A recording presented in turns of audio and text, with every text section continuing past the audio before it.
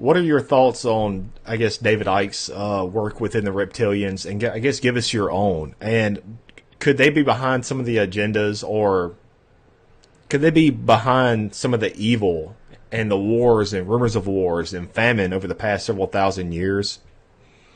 Well, first of all, I was in business with David Icke.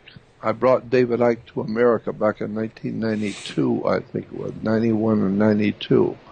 I heard about David Icke, and I brought him to America, and I helped promote him and spent a lot of company money on promoting him and getting him on television and radio and getting him out there.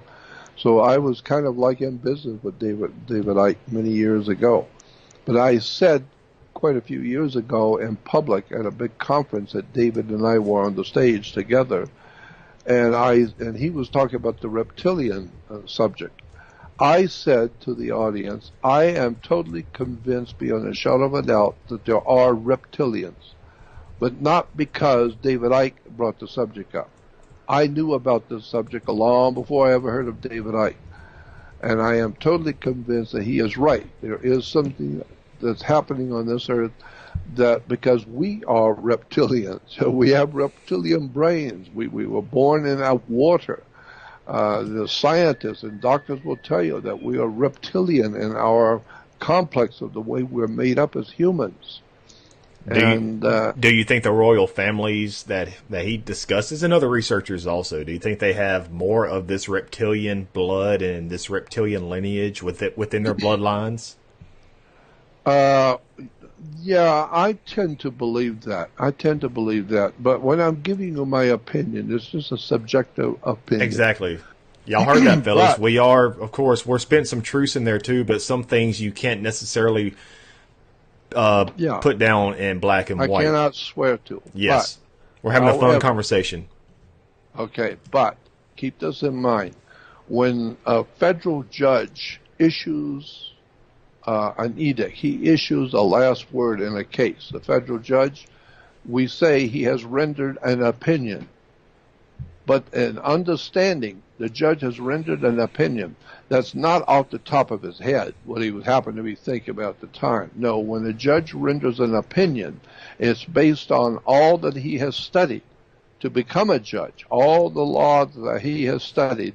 And so when he's presented with a very difficult question about a case, he is supposed to be able to go back to the history, back in the 50s. What did the court say? What did the Supreme Court say about this subject? What did they say back in the 1870s? What did they say back in the 1776 on this subject? And so that's part of what you need to know as a judge. What has the courts of America said, or in Europe, what have the courts said about this subject? Well, based on all of that study over the years, my opinion is, no, the opinion of the law is.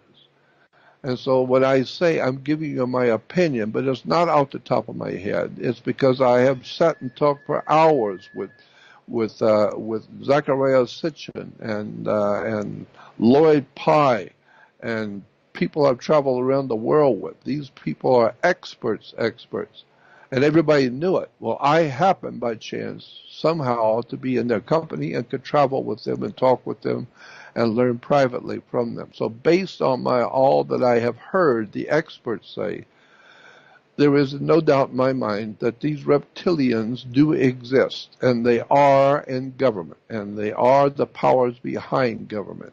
And then if you go, and I copied something off of the web, a video off of the web, and thank God I did, because it's very hard to find, and I don't even know if it's on the web anymore, because I talked about it in public on some big shows, and all of a sudden it's not on the web anymore.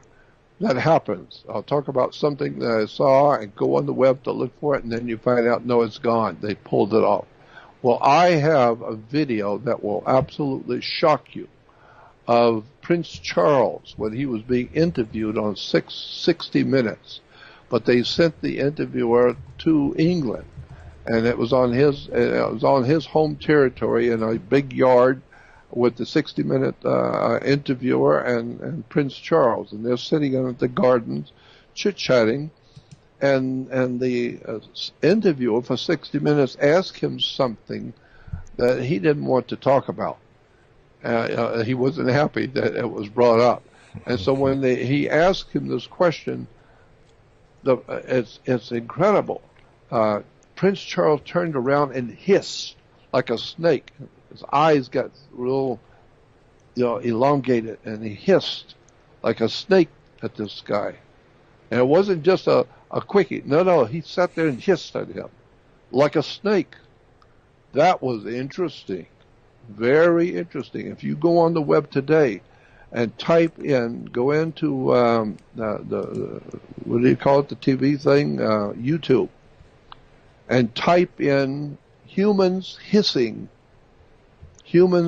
or people hissing, and you will find there's all kinds of interesting politicians and people, important people, and they've got little pieces, little 10-second pieces of some famous person turning around and answering a question they didn't want to hear, and they're hissing like a snake.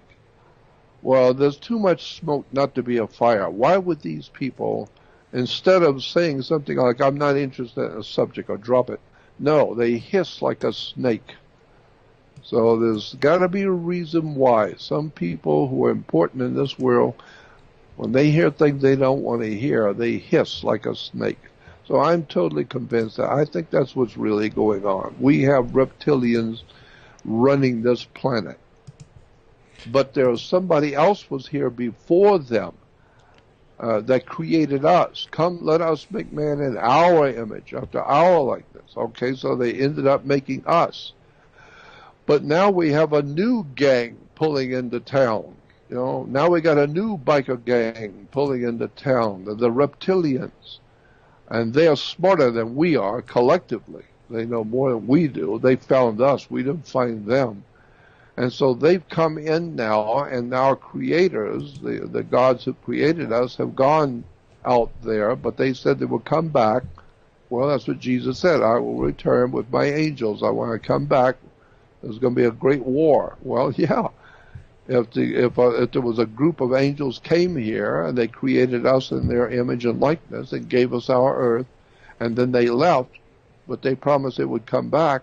Well, after they left, others came here, the reptilians from another place in the universe, and they saw us. We're just innocent, beautiful creatures here that they can rape, and plunder, and play with, and organize and give us religions. They give us philosophies. They give us guns. They give us how to go to war, how to create this and create that.